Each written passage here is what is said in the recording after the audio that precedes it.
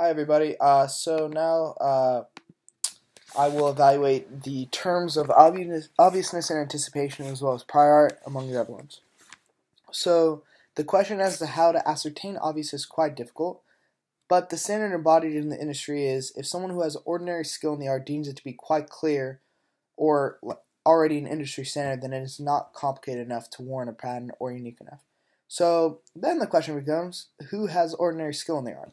So that too isn't straightforward. So depending on the subject matter, the qualifications could vary drastically. So let's say the patent is in nuclear engineering. So maybe the person with ordinary skill in the art is someone with a bachelor's. But if the patent was involving, let's say, an ice cream cone, then it could be a 5-year-old. So that's one complication. Furthermore, not only is the basis of not being obvious enough to receive a patent, but there has to be no prior art on the invention. So what that basically means is that there can be no details, no diagrams, no descriptions of your idea exactly. And this has been much easier to find given the digital age as it was even 20, 30 years ago before there was any, large-scale information on the web or even any web at all. So next, the concept of anticipation comes into play.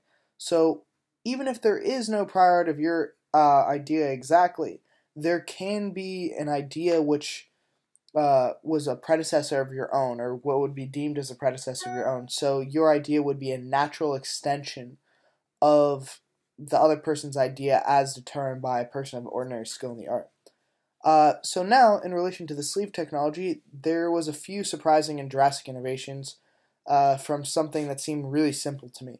So, for instance, the first few iterations of the design of the sleeve cup were quite similar, and perhaps could have been argued for being anticipatory given the previous patents. However, I believe that a frame of perspective has to be placed on the exact item being innovated when determining the degree of innovation possible. So, for instance, there's only so much you can do with the sleeve, but the capabilities you can do with a sleeve have to be placed relative to one another. So even if the change isn't extremely drastic, it is drastic within that frame of reference, if that makes any sense. And I found the most interesting the use of the temperature reading technology because I burned my lips like multiple times on really hot beverages, and that would be something really good to know.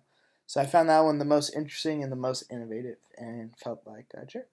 So thank you for watching. See you later.